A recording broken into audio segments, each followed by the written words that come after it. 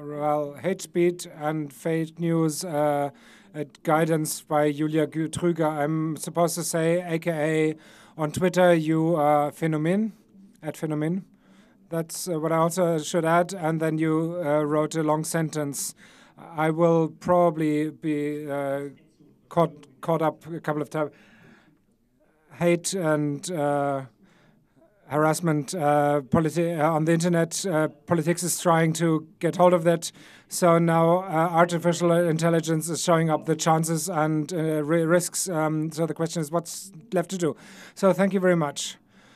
It's a great honor and joy to be here and be able to share my thoughts with you. I've thought a lot about hate speech, fake news, about all the digital Babylon, but also what all these developments have to do with cybernetic systems, platforms, with artificial intelligence, what you have to know to act properly.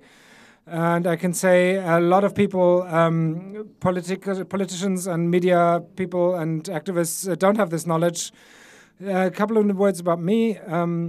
I have been thinking about digitalization and that's politics for about 10 years. It started with a cease and desist and at Fusion, and a lot of money I had to pay to lawyers of Sony, and it ended in a thesis about network censorship and the question about how and if content on the internet is about should be regulated. How you can do this technically clear, and I can say it really shortly. I said you need precise norms and an adequate process. Today it's very different.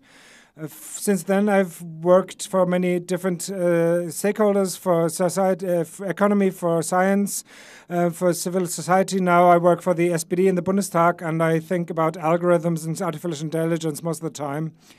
But also the topic of content regulation never let me go, and today I am happy that there's developments that are relevant for many areas, and they are debated on very different levels, and I want to talk about this today. So where did I start? When I started talking about this topic, the general idea was that you can't regulate the content generally on the internet. It's distributed, it's vast, and there's no central authority, and it's really easy to circumvent these regulations, and it's really hard to regulate it. And the net was a home for freedom and democracy, but when the social networks rose, it changed a lot. Google, Facebook, and co. bring, on one hand, the certain order back to the internet. They bring to an order to the diversity of content. They give you an overview about the vastness of the information, but they make the information regulatable. And we don't know how Facebook and co. structure the content. We know that likes and personal preferences play a role, and data and algorithms are getting more important, and artificial intelligence. But most things are completely unclear, and in comparison to the traditional media system, we don't have diversity, any balance, and journalistic standards, but generally U.S. American regulation, and with very unclear premises and norms and values. And this content, 2015, very ugly phenomena appeared. Hate speech, social bots, fake news, information war, the whole topic. Until today, we are still missing comparative studies until today and on this topic. And we have to think that people from marginalized people attacks on marginalized people have increased, and they are used in a tactical way. They are used to silence and recruit people and for a gender setting. Then the topic of fake news appears, lies, stories, and that are distributed in a manipulative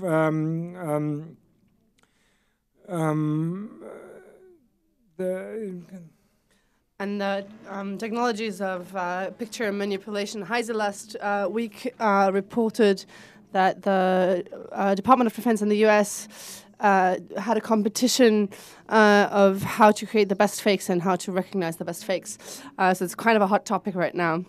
I'm not telling you anything new. This is the introduction. All these fake news and hate speech in social media have found a quite vast distribution. People respond to emotionally extreme content a lot quicker. So right conservative people use this quite strategically and spread news quite strategically. And everything was kind of enhanced by the missing and lacking transparency within social media. All of this finally meant that echo chambers of politicians were burst, and all of a sudden we had this really, really horrible network and this law in Germany. So this kind of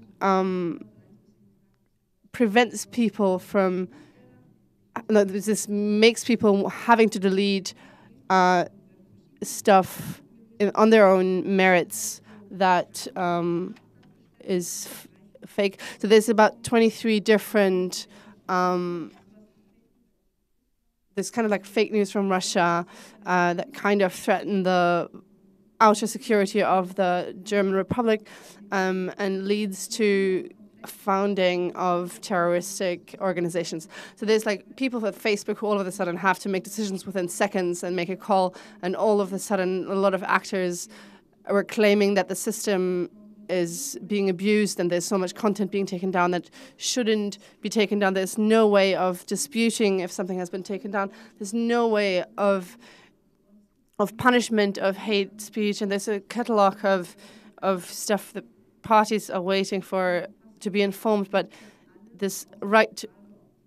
but all of this stuff that was deleted, like, it's kind of a question of whether or not that was something that is legally punishable. So the lawmaker has kind of prevented itself from making sure that criminal law is being put into place. In doubt, they kind of just try to become in charge of a problem that, and I mean, like, because in doubt, like, if something that's online on 24 hours, they kind of manage to succeed at what they wanted to do. They put a new topic on the agenda or threaten somebody else. You could say that's so far so bad, but in the shadow of all of this debate about that Netzdigi, all the big platforms started to come up with automated filter system. So like there's kind of like a company like Jigsaw that's part of Alphabet, which means Google. They're training currently algorithms to detect harassment or hate speech automated. And so there's discussions from Wikimedia or from big journals. The New York Times, for example, they are the ones that are being used as the data foundation of training the algorithms when somebody's leaving a discussion or normally would leave a discussion. So the comments, they were kind of ranked on a scale of toxic. There's kind of like toxic scale. So like there's like a fictitious process that where like you're a horrible bitch with like 5 exclamation points that would, and lots of like bad emoticons, so that would kind of have a toxicality level of like 92%, for example. So I'm going to explain that later in further detail. All of that is quite extreme. These toxical filters, these filters of toxicity, kind of take away this idea that are actually punishable. It's just filtered out. So what used to be punishable by law and that were just decided by judges and people such as that. So Google itself says it's a quite interesting experiment, but they're the ones who are sitting on the results of this experiment, and I find it quite interesting. Myself, Twitter is doing something very similar, and they're developing all sorts of automated processes against hate speech and harassment. They're using They did a cooperation with IBM Watson, and they're using a sentiment analysis and machine learning to distinguish hate speech. So it's this kind of automatic analyzation of emotions. So in Twitter, they also experiment a lot with so-called sensitive contents that aren't shown on all devices. There's no transparency. There's no way of disputing what's going on. And Facebook is even more extreme than any of the other ones. Zuckerberg finds it completely senseless, this whole debate about fake news and making public. So what he thinks is a lot cooler is if opinions were kind of ranked on a scale and it would show the user where he politically stands. So if you want to do this on a practical level, you kind of indice all content, or you rank news and news sources and users. That's kind of the way to go where Facebook is currently experimenting. What you can definitely say is that there's all sorts of experiments that are going on. There's a lot of mistakes and errors that are happening. Julia Reda, who's part of the Pirate Party in the European Parliament, she's collecting all of these. So if there's like in the parliamentary election, so if there's like all sorts of bots that are identified, you have to kind of be very careful, because it's very, very hard to automatically detect fake accounts and bots and things like that. So there's reports that YouTube accidentally deleted a lot of videos that were proof of war crimes in Syria, and a lot of people were collecting that material in order to later on have proof in the human rights courts, and that was accidentally deleted, and that was a very, very big danger and threat when it comes to this automated deletion. And what I find really extreme is this one. This is a report from America. There's an article where there was certain tweaks in the algorithms in Google and Facebook generated a lot less traffic and then one of them was the American Civilist Union, one of the biggest NGOs that's doing stuff in the digital rights sector in America, and that was, the traffic there was significantly diminished based on tweaking the algorithm. And it's super, like, there's no control over this, there's no transparency, and that's why I find this so difficult. I think all this fight against fake news and hate speech, I think we definitely need something better than what we have currently right now. This automated content regulation and upload filters, we need completely different solutions. But what are these solutions? I mean, that's the very big question. Now I'm going to do a quick jump. Like, you have to look at this problem from a completely different standpoint. Because it's from a technical perspective, from the platform perspective, from artificial intelligence perspective, but I'll come back to the problem of hate speech and fake news. Artificial intelligence. People are talking a lot about it, algorithms and stuff, and what will be coming and how to deal with it. And what I can say is that it's not coming, it's there, but different than expected. We have, at the moment, we have, in the last few years, you have to say, we've had breakthroughs in a lot of analysis systems connected to worldwide networking with the availability of data and the exponentially grown capacities of computers, what people thought have dreamt about for years, decades. That's learning computers. So we have now systems that learn a lot from data and then can make decisions for people. We can analyze very complex things like the identity of a human. We can value complex things like the national security level, and we can regulate or direct things like autonomous weapons systems, for example. That brings a lot of challenges with it. So algorithmic decision-making systems, so if a software makes a decision, for example, when you predict police work, based on location or people. You can also now do it based on social network and the real-time analysis of a lot of data. That brings a lot of challenges with it, which in regards of accountability and control. I don't know if you've seen the talk from Maya, for example, about talks about Palestine, where security authorities are using social networks to identify terrorists, and then suddenly a 14-year-old terrorist girl gets in the crossfire because she was angry at her boyfriend and posted that on social media. So it's a difficult topic. And in additional, so a lot of people think that analysis with big data and so is neutral, but technology is never neutral. All the largest the computing capacities have their boundaries. This is a picture from the geo research. You can see the different levels of neural networks, but in neural networks, algorithms can learn to horizontally or vertically, and there's going to be different results. So if you find the first best result or the best, there's a big difference in value, and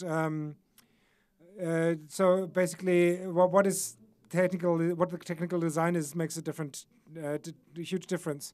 So Jigsaw is training systems to recognize hate speech. If you have, for example, identified 10,000 comments as hate speech, and if you ask this machine what's the connection between these 10,000 comments, what are you learning about that, what hate speech is, the result is going to be unclear.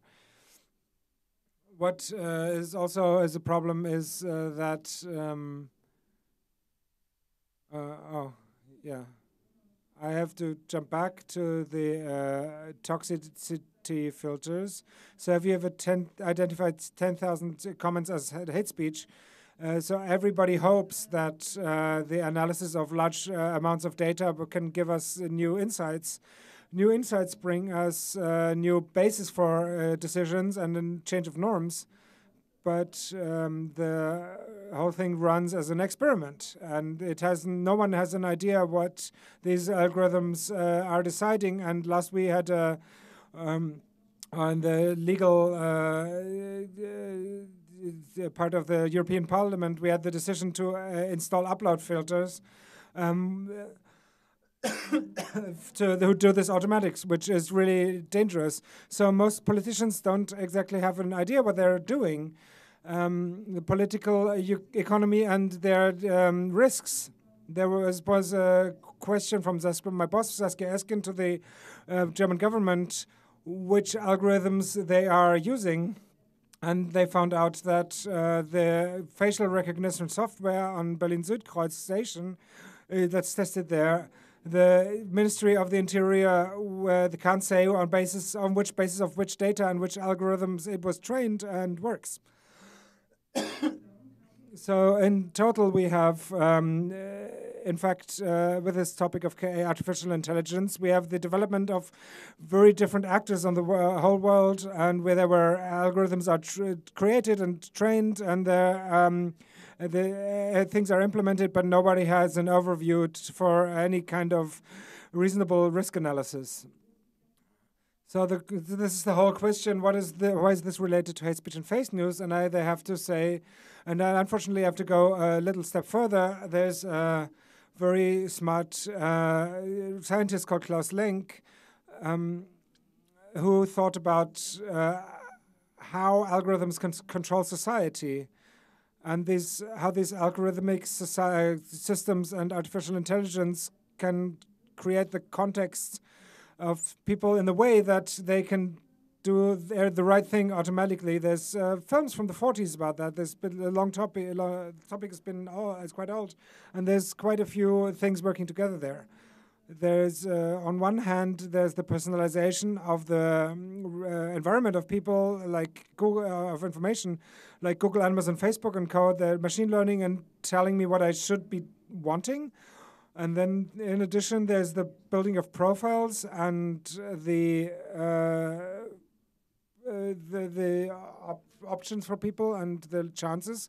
And then there's also the changes of behavior through nudging, and there's the infrastructure that doesn't leave people much other chance. There's it's offline at the Berlin Christmas market, but there's also online for people who can want to choose the right seat on an airplane. That depends on how much you can pay.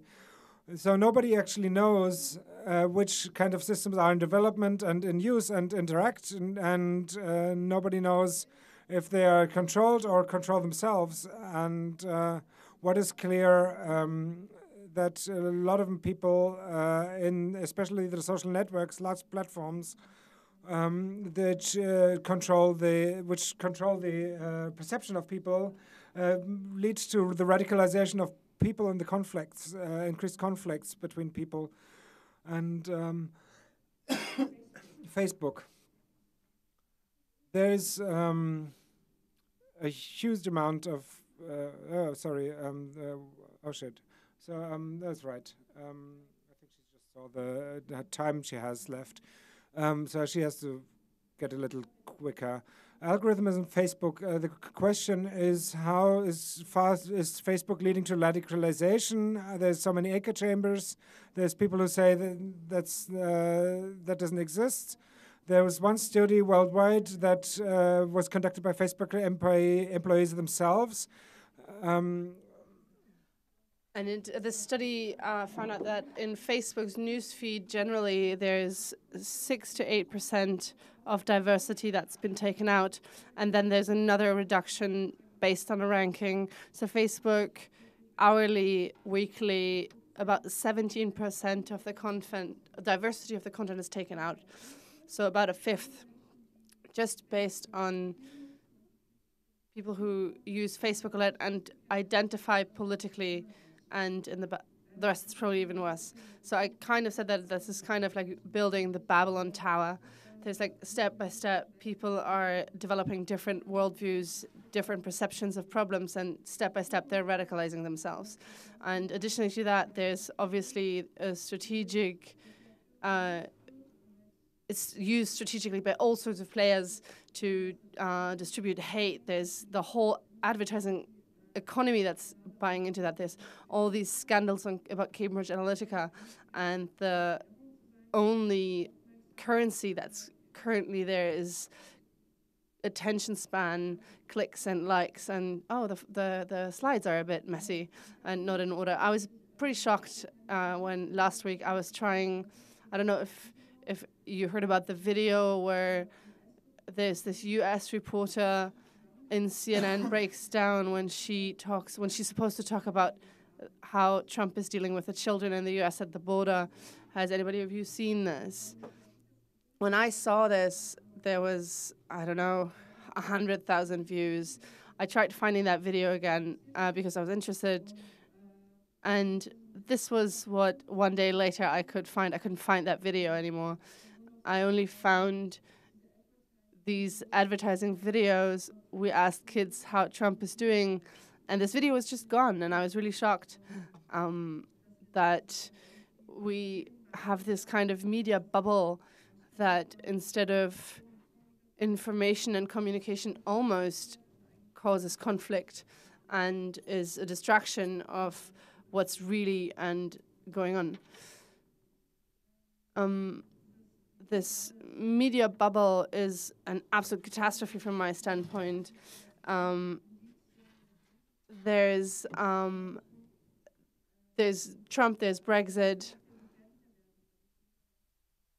I think we're just in the beginning of this war of information. Soon we're going to have automated weapons, and all of a sudden we don't really know how we're going to react to attacks on critical infrastructure. We have the problem that a lot of resources and people are working in media Babylon, and this security politics, instead of actually creating security, is more surveilling and creating surveillance and increased surveillance, and everybody is kind of pushing each other, edging each other on. So we have climate change, we have growing social inequality, and you can sort of shortly say this whole hate speech topic is just an expression of mankind in fear and fear of existence, panic about climate change and migration. And if you look at it from a psychological level, if you deal with it, you kind of see that it's completely understandable that people in felt danger and fear as usually use known strategies against their enemies. And you can see that in the shortest and smallest ways of competition. You can see that with Frauke Petry from the AfD, the German right populist party currently. The whole subject of hate speech kind of covers up the fundamental reasons for this existential threat that digitalization and AI actually pose. That, first of all, most technical resources, most professionals work in this media Babylon, and instead of where we actually need them in the way that we use and control these AI. So I think this is a really, really big problem, that the ignorance towards the real risks on humankind, and I think there's a lack of clean air, clean, fresh water, nutrition, it's on heating, it's on living, it's on societal organization and the possibilities to get in touch with the important people, so kind of infrastructure. And the third point that I want to raise here is that most people in power and leaders, based on this, they kind of hold on to old conflicts and ways of controlling, and they just very unreflected way deal with this. Like Seehofer is one of the best examples currently right now. There's this destructive design that's being enhanced, so I have to now get to my 10 ways of solving this and giving a bit of a solution. So when I fundamentally think about ways of solutions like AI, in the area of AI and algorithms and hate speech, then I think you have to have a fundamental question of values, decision of when it comes to your values. Should everyone survive or no one? Machines cannot make that decision and make that call. We need the resources from from security authorities, and we need those to eliminate actual security threats. So we need an optimization of global distribution, and there's this fundamental question. Once you've answered that, if anyone or no one should survive, you can kind of ask the question of how can we manage all of this? And I think we really need a digital politics that makes sure that human values and humankind are being valued and put first. I think we kind of need answers to the question how algorithmic decisions in AI made and how they can be used in a good way, and how it does the human well, and how can we reform economic and financial systems. The good thing on all of this is the slides are completely messed up. I'm so sorry. But we're at the Fusion, and I probably have another 3 minutes, and thankfully not everybody's working in the wrong place. I think the Fusion is one of those positive experiments that proves how you can technically manage 10,000s of people in a way that in case of danger, in case of threat, you can quickly evacuate. There's so many small groups that are involved in this that manage that everyone and everything just kind of runs well, and so little actually happens. And the question kind of is, how can we use these networks and these network effects so that in the end you have a good whole, which can be corrected a little bit. We had a year of a break. In relation to digital technology, I think we are desperately in need of a constructive design of social networks. I don't think it makes sense to recreate them. I think we have to push Facebook, Google, etc. If people are controllable, you have to use it in a constructive way. We are personalized, we are controlled personalized, but these network processes need to be used more positively. I think there's so much that we can learn from gaming, that where we step by step take a lot more positive incentives for the economic politics and this net nudging. If you don't take this as manipulation and controlling, but as a potential, how by the smallest interaction and tweaking you can actually make a difference and move a whole mass into the right direction. I think we need this coordinated digital politics of the German government, and I could say a lot more about algorithms, but I think I'm just going to let people ask some questions.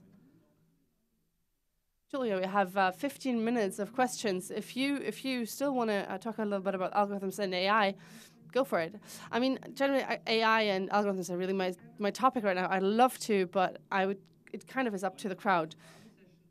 Do you guys want questions, or do you want to listen for another 5-10 minutes? Why don't we do 5 minutes of content and 10 minutes of questions? Content at the content is exactly what we want. All right, the good thing about algorithms is that I can speak a lot more freely. So, as I said, everything talks about ethics of algorithms. I think the question is, do we want to survive or not, and how can we manage that? If you answer that question positively and you just kind of think about how are we dealing with algorithms and AI in front of the backdrop of not having any understanding and overview. So the first question kind of is like, we need a societal overview, which technologies are being developed, which ones are in use privately as well as on a state level. So what are their data and training grounds? What actors are involved? What are the risks? What do we have to check? What do we have to certify? What do we have to forbid? What is also just kind of cool? I think there's a lot of good stuff in there as well. And I think we need new lawmakers, like not even as lawmakers need overview. I think every single person needs an overview. I think so many people are involved. So many people have criticized the GDPR that was just updated, and everybody kind of sweared about it, and like there's so much criticism. But even when it comes to, but to be honest, when it comes to AI and algorithms, it really is quite interesting. It gives the people the right to be informed, and when they are being put into a system of like when their data and surf behavior is being used automatically, the user is being informed. There's a lot of stuff that's good that's in there that's super interesting. There's like companies that are doing profiling are forced to and have to kind of give data security risk analysis, and they have to come up with concepts to prevent data security from being breached. Yeah. There's a lot of people who say that algorithms need to be checked, and that's a very difficult thing to do, because back in the days there was this algorithm auditing was part of computer sciences or mathematics. There was like the database, and then there's modeling, and you could kind of break it down and statically check these things. But today it looks completely different, because this process of machine learning, there's so many feedback loops, and it's really, you can really only test the input and the output and figure out how the system then made decisions, and you just kind of need to have access to the data, and having access to data is restricted by all sorts of different laws. Like, even if the whole world is accusing Facebook of being the cause of Trump and fake news and all that, but they're never going to give over that data. So that's really quite difficult. Data is kind of the oil in this whole thing of algorithmic decision-making. The GDPR manages personal data, their collection and their usage. What's currently not regulated, unfortunately, is all the data that is generated by the search behavior and behavior of how long we spend on a website and stuff like that. Like, all of this data, this new are actually the base for this newest form of profiling. Like, all of these insurance companies and stuff like that, they're trying to make profiling more based on this rather than personalized data. Mrs. Merkel the other day was of the opinion that data were for the AI are kind of like the food for cows for cattle, and I was like, kind of like, oh yeah, kind of food for the animal. Yeah, I think what's really important here is that you just really have to watch out that AI is getting the actual right data, and we need really, really good regulations on data. And we really have to think about how we can secure the quality of data sets, and this has a connection to blockchain that I don't really want to go into too deeply right now.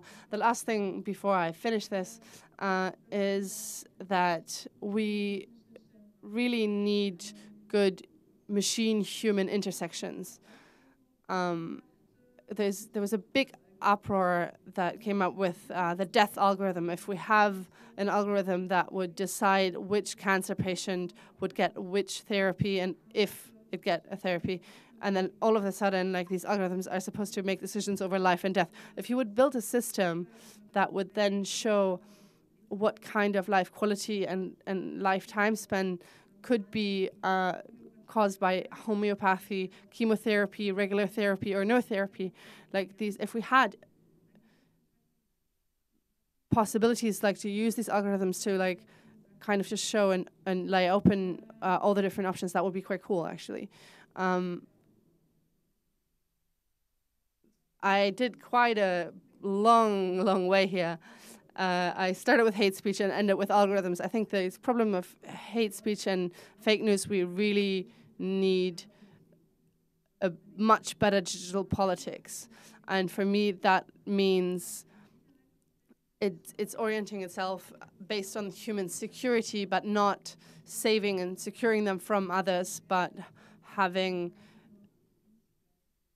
elementary and fundamental goods given to you. I actually published that in the SPD position paper the other day, but there's so many people that need to enter this because we there's so many ways that are open right now, but you know the political scale and situation that we have. What I want to say to finalize, I thought about the technicalities of this, about these things that we need, and I know what doesn't work in the small and what can't become good in the big picture. So most of these problems are based upon completely misguided economic decisions and security decisions, and that everybody just kind of sees their old enemies and thinks about their old strategies. I think we need to re-educate and unlearn a lot of things, and I don't think there's no better place than this goddamn fusion, so have a lot of fun doing it. And I'm just going to jump in here, just an applause. We have another 4.5 minutes, so we'll do 5. I'm going to use the microphone. You're going to take a quick sip, big sip from the Mate bottle, and I'll go into the crowd and get the questions. Do I need to go? No, I don't need to go. No questions. All right, then we'll finish up right here. Oh, no, there's a question.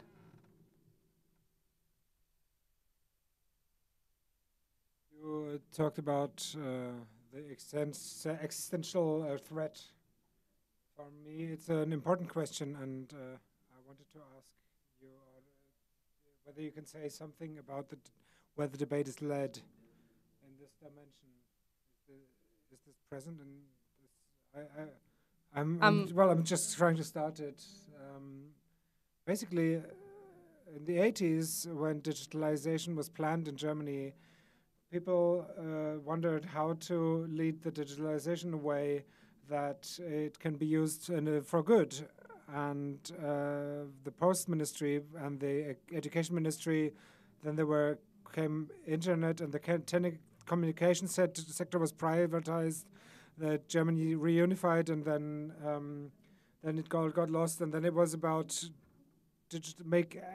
create acceptance for digitalization, and then make the economy ready for competition. And I think these platforms are leading towards that.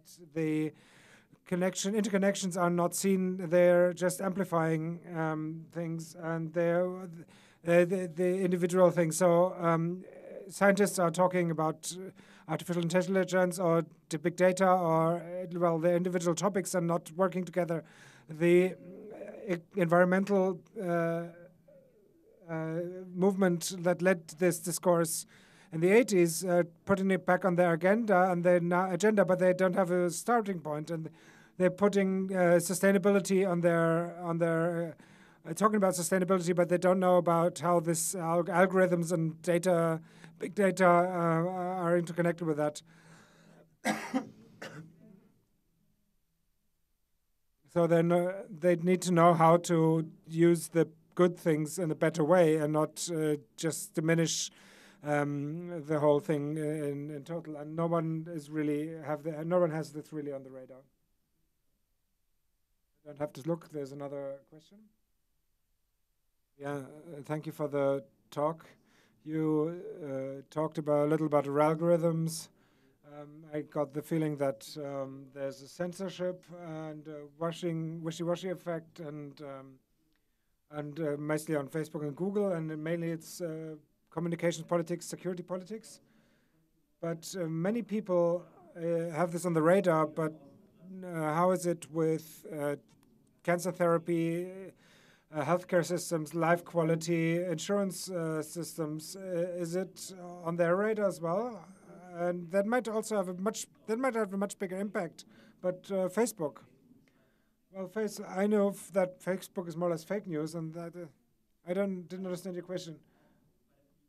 Is politics also debating, and nerds are debating that it's next to Facebook, and that it's also about also insurance systems and healthcare systems playing with big data. I think the thing is that those who have the most data to feed artificial intelligence are the big platforms, the big five, and the data are collected there, and then you can develop with them, and that is and based on feedback data, they have a lot of advantage you can't really catch up with. Morozov wrote an article that probably Facebook and Google will move from an advertising financed model to, for example, go to hospitals, talk with National Health Service in the UK. They are doing the data analysis for different reasons there, and it's not only the only area, but the biggest one are not all these big platforms and the security services as well, authorities. Everywhere else it's missing. Fraunhofer Focus would like to have good nerds to help work building artificial intelligence for good things in administration, for example, because they have a lot of needs. Everyone is keep up and hold our standard of living. For example, in Sachsen-Anhalt, there's tens of doctors and state attorneys missing, and we have to automatize law and medicine partially, and we have to keep an eye on that it happens in the right way, and there's a lot missing. And standardization, digitalization of documents, technology analysis everywhere, and it's a catastrophe. Julia, we got on point. Thank you very much. That was Hate Speech and Fake News. Direction by Julia Krüger at Phänomen on Twitter, and that's your applause. Thanks.